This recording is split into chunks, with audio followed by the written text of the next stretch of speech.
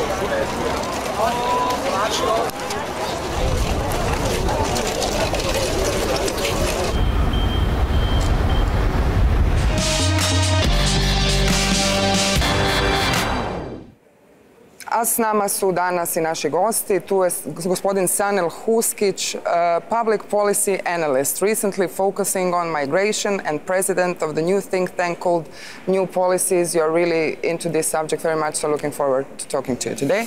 I have honor to present the lady as our guest, Madam Lochbichler Barbara, co-chair of the Subcommittee for Human Rights. And with us we have Mr. Davor Ivo Stier. He is the chief coordinator of the EPP group, the largest group in the European Parliament on the issue of development policies. So thank you for being with us today. Thank you. So let's start with Sanel. Mr. Huskic, could you please, to start this program, could you give us your assessment about what's happening right now in the Balkans? Hungary closed the border, and in the last 48 hours, almost 6,000 refugees are redirected towards Croatia. So what's the situation right now? You summed it up pretty much. As soon as one border is closed, the refugee will find another way. It's like a river of people only. If you build a dam, they'll find a way to reach the final destination. So at the moment, we are seeing that the alternate route is being forged as we speak through Croatia. And it's going to be very interesting to see the numbers of the people in next days, because I believe they will gradually increase, because we haven't seen the peak, considering how much people are still located in Serbia, Macedonia, even Greece, and potentially in the other areas. We can even speak about broader areas such as North Africa and Middle East, and the numbers go up to the millions. So the thing is that at the moment we are seeing just a part of the wave that will go on for quite a bit, some time. And the most unsettling thing is, as you already mentioned, is that the European Union as entity has not came up with a proper response yet. So what we are seeing now are ad hoc happenings of the individual states. Hungary is resorting to wall building. Austria and Germany are suspending Schengen's. Spain is altering its laws on the asylum. So it goes on and it goes on. What we need at the moment is a very clear and organized response from the united Europe. That's exactly the point. I have a question for both of you, because European Parliament had voted for the extension, if I may say, of the quota system. So is this possible? We see how many people voted for, how many voted against, how many people were abstained, but basically probably the European Council will be held Tuesday. Is this united European response possible at this moment, considering the scenes we are witnessing? Well, I guess the European response is the only alternative that we really have. And this refugee crisis, if it's proven something, is that without the European response, we are seeing, unfortunately, inadequate responses. What we are seeing, these images that we were portraying, are just symptoms of the lack of a common European response. And that's why the European Parliament is taking that part of the leadership in saying we really need a mandatory quota system. We really want to support what the Commission was proposing, and we are expecting now the Member States at the Council to vote for it, to approve it with a qualified majority. We know that there are several Member States that are not inclined to do that have been blocking so far this decision, but this is a necessary decision. This is the moment where we really need to prove that we are able to cope with this. Of course, to protect the citizens, to give protection also to those who are in need. This is very important to say. We need to manage our borders, but we cannot do it if are going with Member States with their own response that is not coordinated. We really need here a common European answer to this crisis as an emergency measure. And then we also, of course, need to address the root causes. And here is where the development policy, but also our foreign security policy should be far more active. But at this moment we have both things going on: deadlock of European institutions, European decision-making process. We have huge humanitarian crisis all over Europe, from Greece to Germany and north, and we need fast response for the latter one. So how can this be dealt with? Well, first let me extend, and I'm not from the region, I'm from Germany.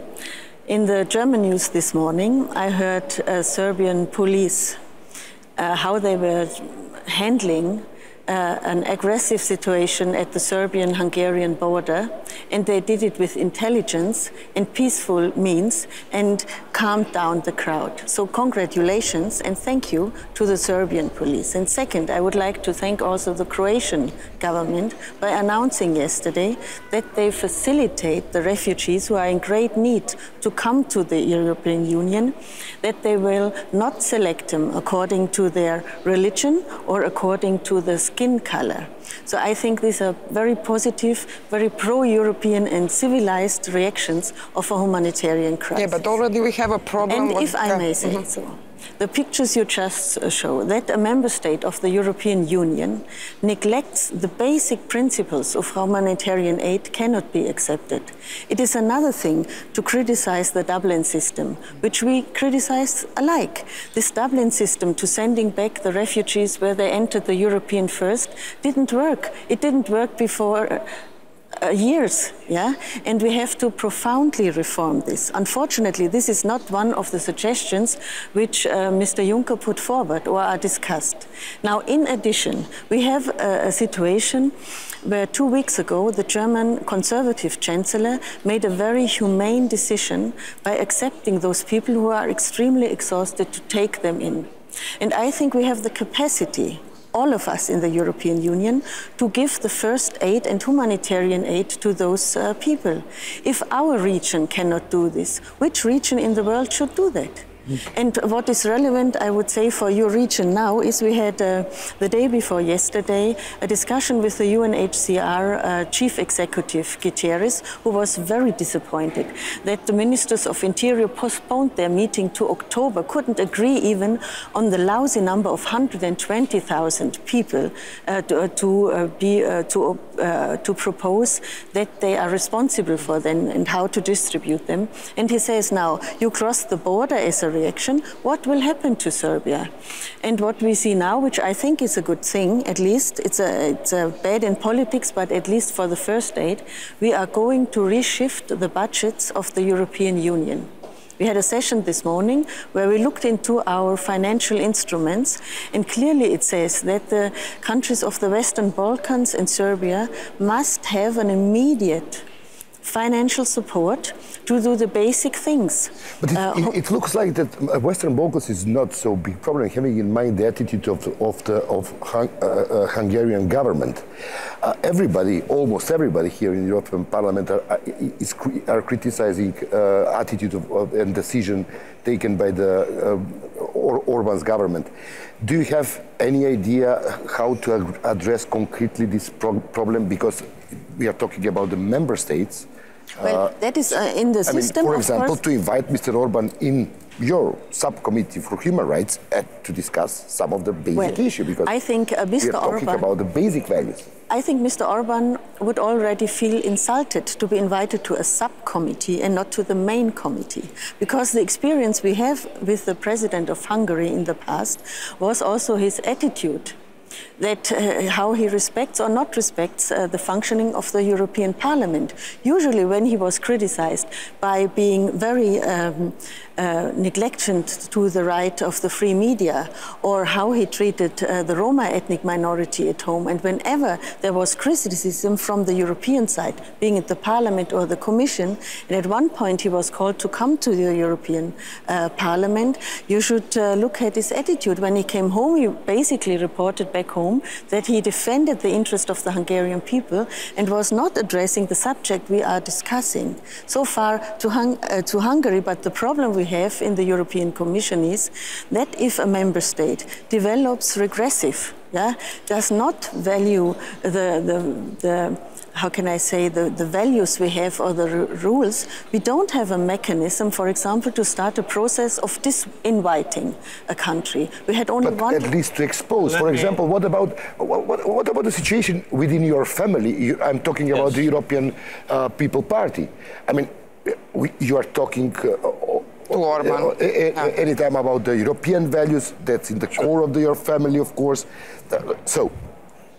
Have you any intention to invite him or to expose him publicly about? We definitely can say the following, and this is something we can agree in viewing or in disagreeing in the way the government of Viktor Orban has been handling this situation. But we also need to admit that every time he was invited to the European Parliament, he came actually to the Parliament and he really debated with the parliamentarians. I think that what we are seeing here is actually the symptoms of the lack of European leadership. I'm not saying that this is something cannot be solved. I hope it will be at the Council meeting on the 22nd of September. And this is exactly the way we should proceed with the Council decision. But what I'm saying is, which is not absolutely, and we are really proud.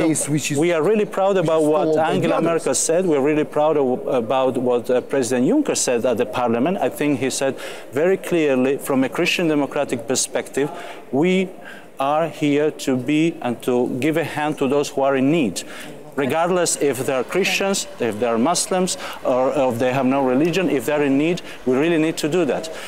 Look, I think this is something that we should not put in contradiction also in managing well, of course, our borders.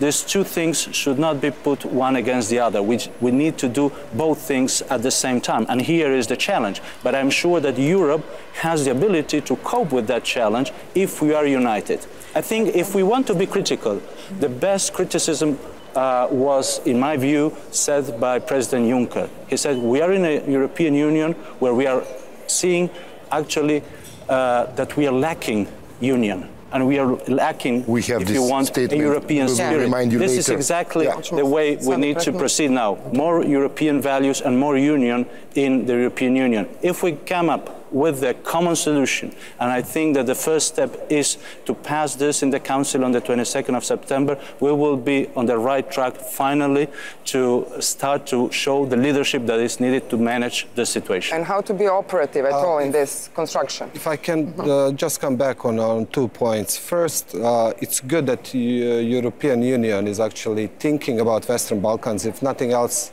in terms of money, if nothing else. But that's not enough. The capacities of the Western Balkan countries to actually deal and cope with this kind of calamity, if you will, are limited, as we all know. That's the first point. The second point is regarding Mr. Orban. I completely agree. The lack of European leadership actually pushed these countries to actually resort to different kind of things. But that does not sanction Hungary and Mr. Orban from being what he is at the moment. Hungary is doing things like that are unspeakable in European terms. And the biggest problem at the moment is not will he come or will he not come. The biggest problem that the European Union is facing at the moment is to actually demystify, and you can do it right away, who these people are, refugees. They're not terrorists. That's the thing. And everybody, including Hungary, has a responsibility to actually do this. The history will judge Hungary for what they're doing at the moment. I have no doubt about it. And we have a moral obligation towards the refugees. That's Europe true. That should be said. Okay, but to defend the Christianity in this way, defending the values of Christianity means solidarity also. But Orban is saying, I'm defending Christianity, but not allowing them to enter Europe. If we are going to go to some authority to interpret what is Christianity, I would prefer to follow Pope Francis. Okay, well, so... That's what he said, yeah, the differentiation. So how can European institutions, you kind of do something about him? Well, I also think it is difficult, but we have to act in a more coherent way. Yeah, we should not let that go if the pictures are gone. Secondly, I have to say it is not only the Hungarian president who failed miserably the European values, because the whole, and there was unity actually, unity in the European Union, that our external borders are being completely blocked. The fortress Europe was really closed before 2011, if we look to the Mediterranean.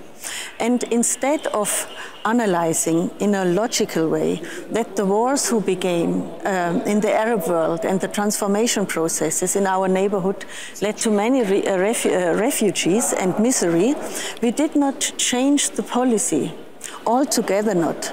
And what we had let's say half a year ago, the border of the European Union was the most deadly border in the world. So we altogether failed our own values and the universal values. And now with this drama on our doorstep, with so many people from Syria coming, there is a chance, and Juncker has made the plan, that we have fundamentally changed our attitude. And that is a good chance, I would say. But what I see on the political level now is that we have disunity in changing this fundamental understanding of how we should deal with politics. And we are just at the beginning. And as I said again, with the money, don't play it so small, because there are so many people that I think it is absolutely the European obligation to give more money for the humanitarian needs. It's not more money, it's about more example. Because, you know, when some people, politicians in Macedonia, are looking what is happening in Hungary, they're saying that's your Europe. What to follow? No, I mean, what are the values to follow? So it's a very bad example coming from Europe, from within Europe. Yes, but just let me finish. I don't know if I expressed myself clear enough. I think the money is needed in big portions because the humanitarian crisis is growing in Serbia because they are blocked there. And we have to actually give basics like hygienic articles, water. The winter is coming. And if also more people are coming in other West Balkan countries and in Greece, we are not prepared at the moment. And when we had the debate with the United Nations High Commissioner for Refugees, he made this very drastically clear. Second term is also that we have to establish better systems to organize the refugees to come in a more systematic way, to register them, that they get, how can I say, help to be distributed then in the different countries. And we have not achieved this week that the governments contributed to take in parts of the 120,000 refugees. So we only agreed not to stop talking talking about it. We postponed the decision to October. So it is important to convince the leadership of Europe in the respective countries that they have really an obligation. About the leadership, okay, yeah. And just before we continue, just one sentence, and then we will hear some points of Mr. Juncker's State of the Union address. Please. Yeah, the thing with Europe is that they have no alternative. They have to evenly pick up a tab for this crisis. There is no way of some countries flaking out. Yeah, or opting out. You are in, you are out, all in, all out. So there is no way that there is no alternative.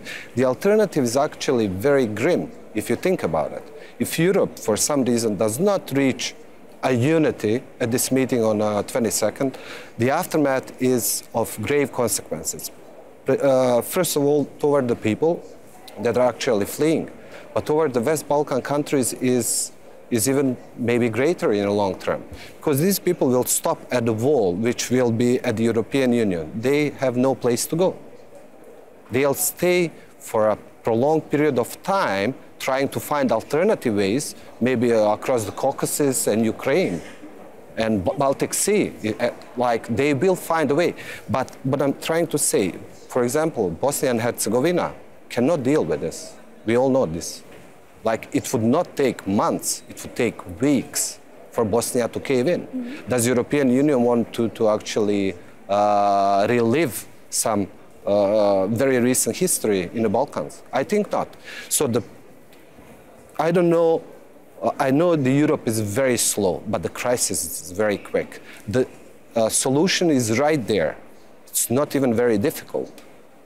Doesn't matter what Visegrad Group wants. It's above them at this point of time. They basically have to go and see the reason. Later on, Europe will have to undo the damage for a long time. The damage is already done. It's not just Hungary, it's European Union. At the moment, the message, I mean, the picture, the perception of Europe is angry white man, very old, shotgun in one hand, Bible in the other hand, protecting his lavish villa of some 8 bedrooms, cellars and fridge full of food, while the neighbor is passing by asking to sleep over in a barn and have a glass of water and maybe a sandwich. Okay. So it's going to take a long time for Europe actually to redeem itself from this.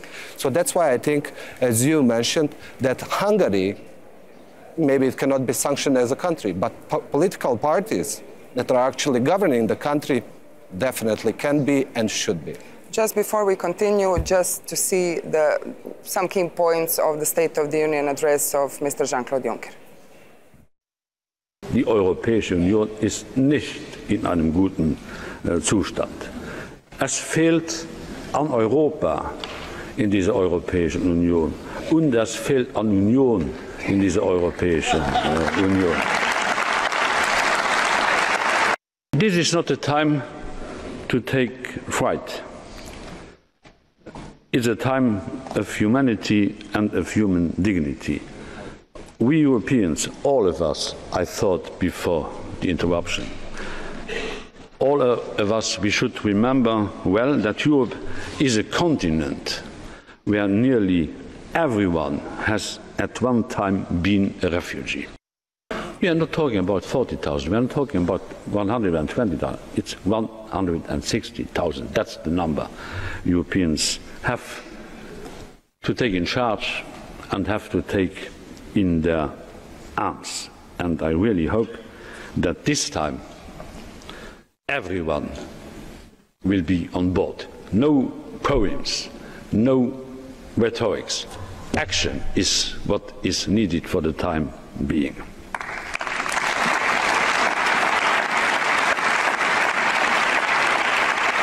Over time, migration must change from a problem to be tackled to a well-managed resource. To this end, the Commission will come forward with a well-designed legal migration package in early 2016. This is highly important. Migration has to be legalized. Evo, čuli smo, we heard the main key points of Mr. Juncker's speech. We have the quota system, and we have a large number of people who are here in Europe which are not in the quota system but are here to stay because they don't have anywhere to go. So if the quota system is going to be voted on Tuesday, how fast this can be implemented and how well states are prepared at all, for example, Croatia as the newest EU member, non-Schengen country, to accept 1,000+ people, plus deal with this, what we saw, because in the less than 48 hours, there are more than 5,000 people entered Croatia. This should be and can be implemented actually very soon if the decision is taken, and I really look forward to it. I think that it's again a question where we are now dealing with this emergency about the refugees. It can be dealt effectively only if we are together. We are all together in this boat, and only with this common position and answer we can succeed. Of course, I am not for building new walls in Europe, but I also against finger pointing, because that will not be the solution. We need now to come together and to implement that decision. That's first of all. We need to really show that humanity. Of course, we are aware that, for example, Croatia alone cannot solve this problem. This should be also clear to everybody. Hungary alone cannot do it. Germany alone cannot do it. We need to do it together. This is very important to understand. And also, we are then addressing the question of the refugee crisis here. But the migration flows is a process that is going to take a very, very long time, because we need to be aware of that. We are just 7% of the global population. In our borders, we have a very volatile situation, wars, violence, dictatorships, and extreme poverty. So, and we have really a booming population in Africa that will be, by 30 years, 25% of the global population. We need to address these issues, and the development policy here is part of the solution. And I'm glad that part of the package that was announced by President Juncker was this emergency trust fund for Africa of 1.8 billion euros, in addition to the fund that we have for Syria. Now, the question is, we have these funds, but we also need these funds not to be drawn only from the European budget. We need the member states also to contribute to it. But how to deal with situation, because European Union announced in its plan that it need to establish so-called hotspots very fast, Turkey, Jordan, Italy, Greece as entry points, and probably 2 countries of the Western Balkans, Serbia and Macedonia. But none of them can deal with it themselves. You've mentioned the situation in Serbia and Macedonia. So how fast can Europe do this, not to face this kind of crisis? Please. If I may. You see, Mr. Juncker presented a good package. And he gave a very emotional and powerful speech reminding us of our history. And Europe in history is not an old man with the Bible. It's the historical experience that the separation from church and state was central for us to flourish and develop. That's also the representation. And we are very colorful. We have different religions. We have a huge population who is not religious at all. Yeah, but you also have ghettos in Europe. We saw what happened in France, in Britain, yes, but it's not because of that. Of course, we have right extremism. We have racists, and we have to fight them. If they commit crimes, it's a crime. It's not taken out of concern when they burn refugee homes. We have to fight them by the state. This is a criminal offense. Now, if we look at the package Juncker has presented, the logic of being completely different is not there in all the points. We still, with the plans to create hotspots, we don't know exactly what they should do. If they are there only to register, okay. And also to inform in future what kind of legal migration opportunities for labor migration we have. But if the intention is to outsource the asylum procedures from inside Europe with our standards to protect the right of the refugees to the world outside the EU, I would completely disagree with this, because we have really good standards according to the Geneva Convention, and other states don't have this. And there are plans, for example, to open such hotspots also in Niger or in Morocco, and then if you measure what rights does the refugee have in Morocco, if they go there, what kind of system, what judicial system they have. Many of those countries have not even ratified the Geneva Convention. So I think we as politicians who are in favor of the rights of refugees, and not only see them as a threat to all of our achievements, we have really to focus that we change even more in this historical moment, this wrong policy of a fortress Europe. And maybe that is worthwhile to discuss in another debate here, but we have to look into too much that. theoretically and hypothetically. May I ask you, what is going to happen if there is no decision for the quota? Once a Council of Ministers failed, there will be a new attempt tomorrow or Tuesday. What is going to happen if there is no decision? Alternative to actually success.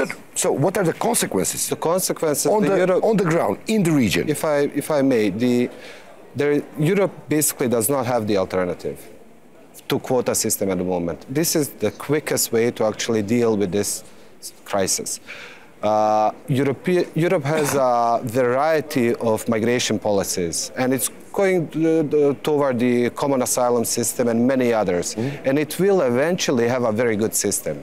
The system is already good, but it's not calibrated for this type of things. So it will change. With these hotspots, it's actually very good to see that Europe is actually doing this in a very rapid manner, and it's actually learning as doing.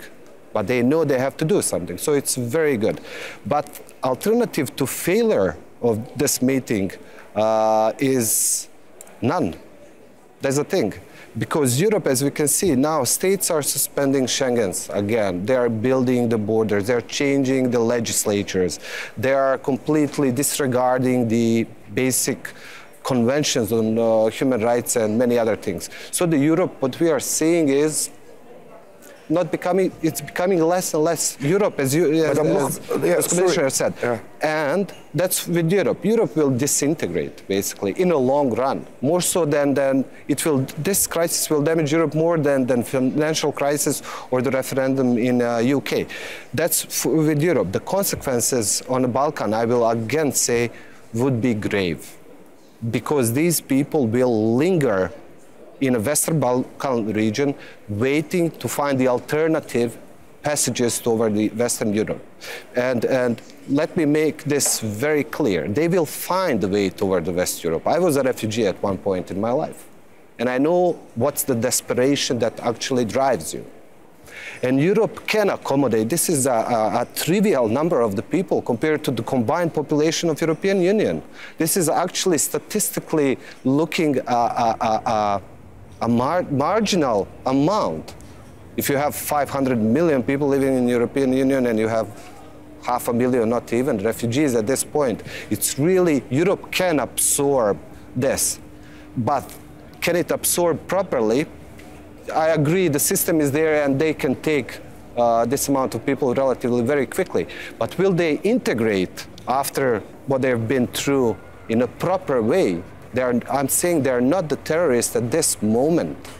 Like there are people fleeing, but the Mediterranean passage, the rain, the cold, the tear gas, the riot police, the hunger, I mean, these people will be changed. So for the Europe it's basically you will reap what you sow. So it's better to stick to the core values and accept these people. And of course, redistribute them because there is not too many. Europe can actually take this. It's not even a serious punch. We need your comment. It's not a serious politics. I just want to underline this. This is European politics. Okay. Do you think that there will be an agreement about the quota? Do you think? And do you have any idea? I think it will be a majority and a qualified majority. Many of the European countries don't want to accept. I think it will be a decision by a qualified majority, and that will be enough. And I hope, what you said is basically known, because it's a logical politics everybody should do.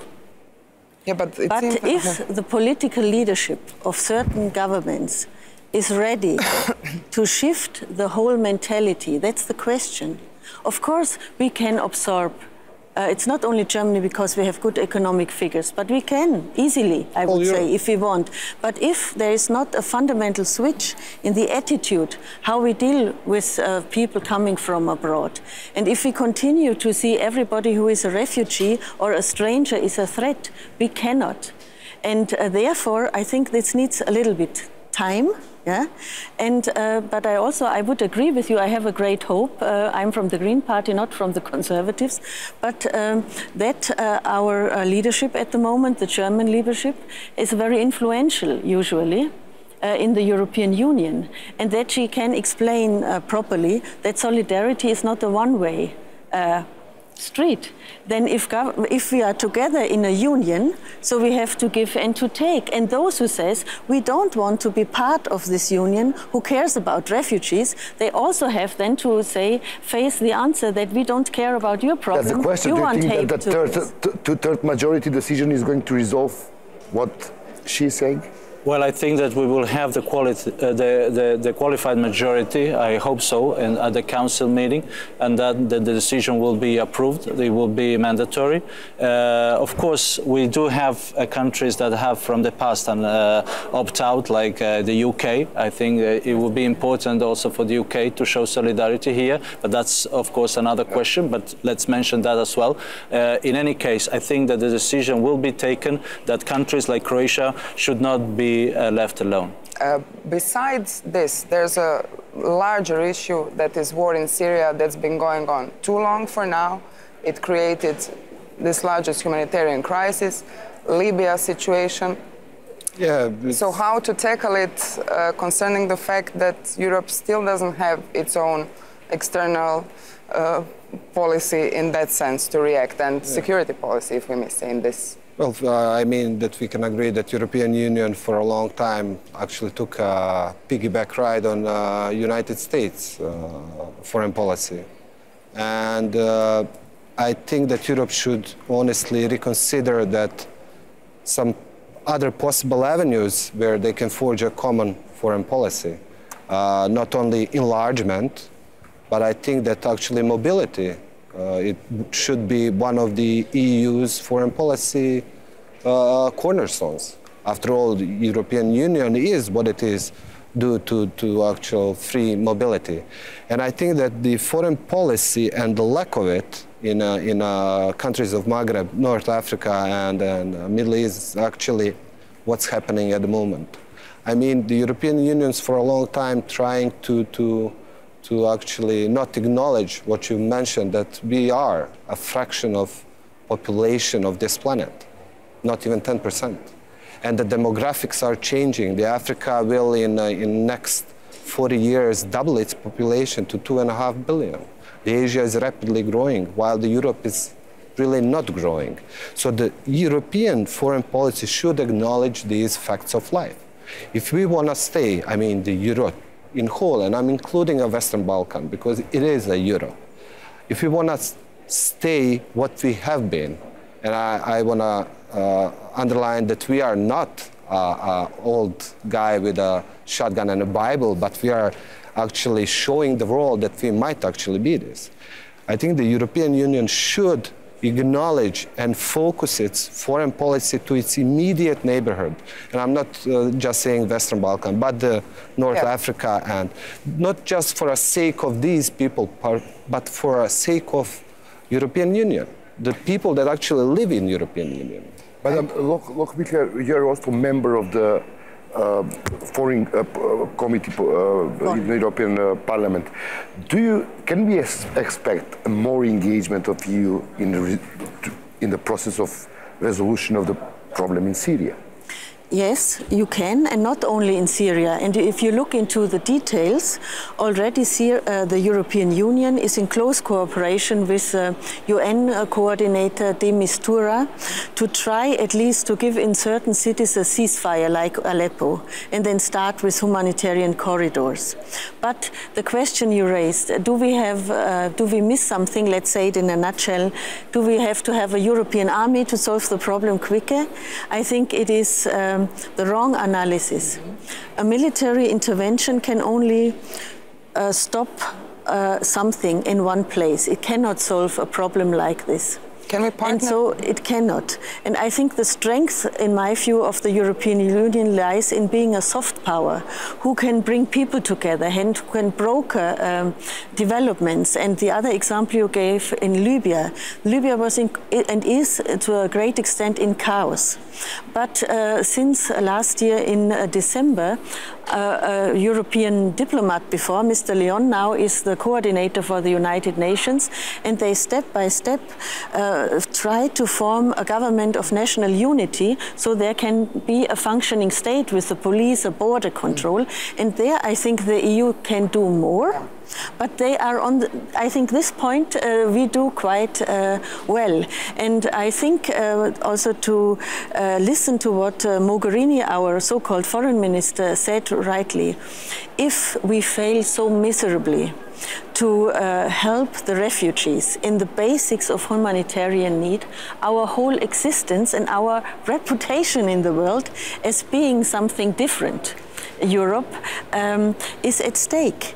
And I think all these smaller countries who disagree with this approach, they should think about what they would be if there is no European Union. Who would care about Germany alone? Who would care about Hungary? None of our member states would be member of the G20 because we are alone, very little states. But besides this, can Russia, despite the sanctions and the issue with Ukraine, which is still there, now on the side a little bit, but can Russia be the partner of the EU in the case of Syria? Look, certainly that you cannot ignore the role of Russia, especially in Syria. But I certainly see that it's good that we have soft power, and the EU can be good at that. But I'm afraid that only with soft power we cannot defeat ISIS. And we need to defeat ISIS. So we need to say that clearly. Whether they will that be with our allies in the North Atlantic Alliance or another format, that's of course something to be discussed, but we certainly need to defeat ISIS. That is necessary. But what is also necessary is not to repeat the mistake that was done, for example, in Libya. So we ousted the regime, which was an authoritarian regime of Gaddafi in Libya, yes, but then we left the country to the chaos. There was no development and reconstruction policy afterwards. The soft power was inexistent. So now we are paying also the price for that mistake. We should be aware of that in our foreign and common foreign and security policy. But again, as I said, we need to face this challenge of ISIS. I'm afraid cannot be defeated but only with soft power. All of our member states are in NATO, so why do we need a double parallel system? No, I'm not advocating a doubling you NATO. You have 2 more minutes just to finish. Could you please give us your comment about the prejudice in all European countries, and the narrative, public narrative, the Western Balkans countries, treating refugees as a terrorist, danger for Christianity, secret army which will enter in Europe and then will occupy Europe. So, do you, as a member of the political party in your country, member of the European Parliament, do you think that it's maybe a time to make a campaign in order to stop those rumors, which are and stop which this could be destructive dangerous narrative at some point, motivated extreme rights groups? I think the principle is that you say if you have a closed society, you are in security. Do you think, also not you, but if somebody says all the terrorists will come, do you think that they will come as refugees, or do you think they will take the business class and come as business people or as tourists? Either we live in a global society, and we cannot hinder this. We have to fight terrorism with different means than with a closed society. And if, that is absolutely wrong. Clarity in concepts is national law. It's also moral obligation. It's different from an economic migrant. Not that we should not address that issue, but these 2 categories are different. That should be said. Second, it's not about defending borders. We are not this is not the language that should be used. We need to manage borders. That's quite different. Mr. Sanel, I would agree with my colleagues. I'd like to say that Europe is considering all trying to fix the problem. But I think they should also substantially, it's a good question, actually think about demystifying this narrative. And I think that Croatia now is in a historic time and point of its existence to actually do what's right with these people, because they are right there at this, as we speak in Croatia, they need protection, they need guidance. And I think that Croatia will step up to the plate. Thank you really very much and keep up your good work in this cause. Poštovani gledatelji, pratili ste još jednu emisiju Balkan u Europi. Srdačan pozdrav. Pozdrav.